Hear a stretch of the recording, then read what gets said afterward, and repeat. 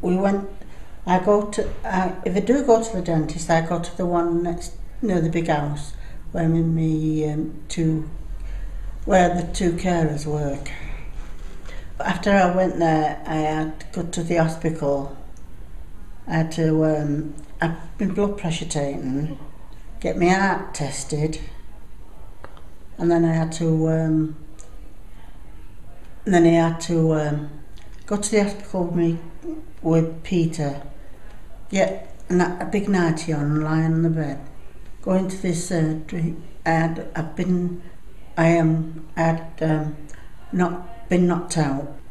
They did what they had to do, took it out. I didn't even feel a thing. And then all of a sudden I was back into the surgery waiting to go back to get dressed and get home. I didn't even know I went through to have it done. One minute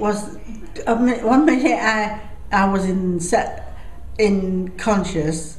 Next minute I just woke up and I was bloody back in the surgery waiting to go home.